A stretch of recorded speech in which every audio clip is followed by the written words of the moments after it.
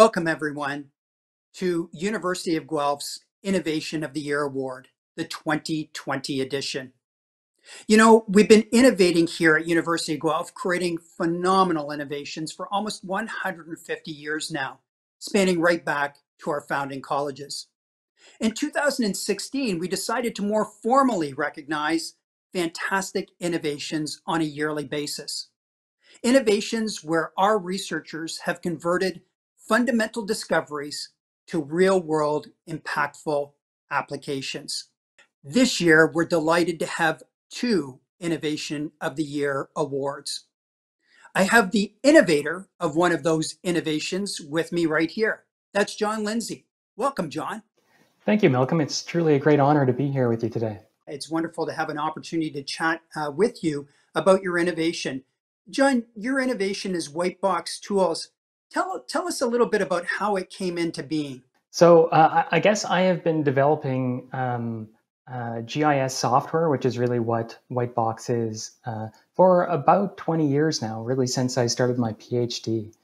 The project is really my most recent effort in developing GIS software, and it served really as my platform for experimenting with the types of novel spatial analysis algorithms that we use in my research lab. Software that we develop in our research lab is really the means by which we can get the products of our research out into the hands of GIS practitioners.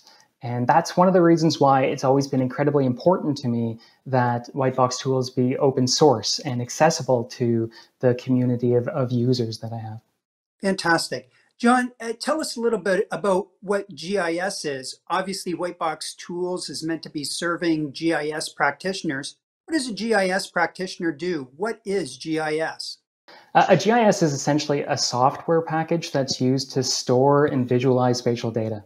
But probably the most important component of a GIS is its ability to analyze those spatial data in order to provide answers to spatial problems, to sort of large-scale spatial problems that society grapples with.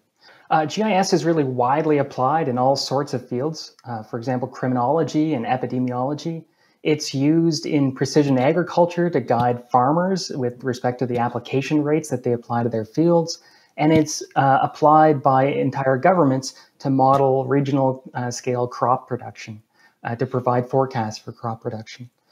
GIS is used to help model flood risk, and it's used for things like modeling pollutant transport in watersheds. The common thread really that joins all of these wide range of applications is that they all rely on extracting information from spatial data.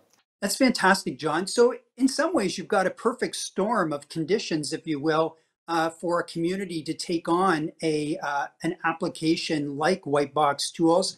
That said, were you surprised with the extent of uptake that you've had? It's literally hundreds of people that have adopted WhiteboxTools.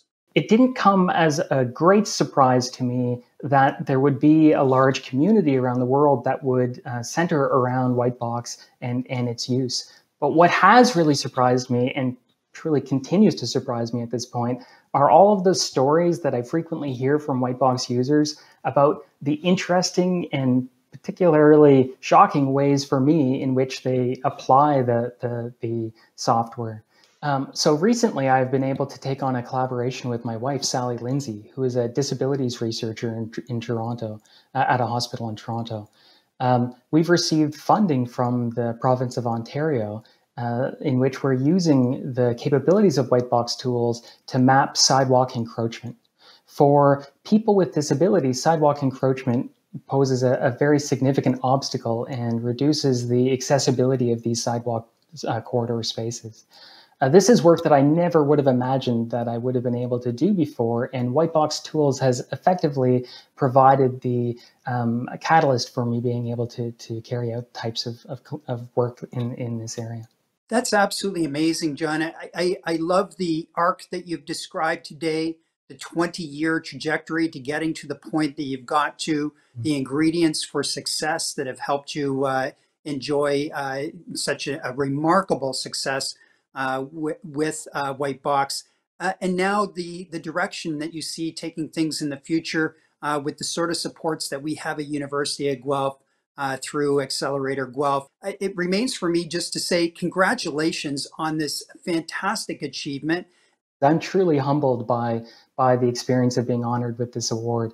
When I think about all of the amazing research that's taking place on campus, and the fact that Whitebox and the work that I've been doing over the last 20 years is being recognized among all of these people doing fantastic work, it's truly humbling for me.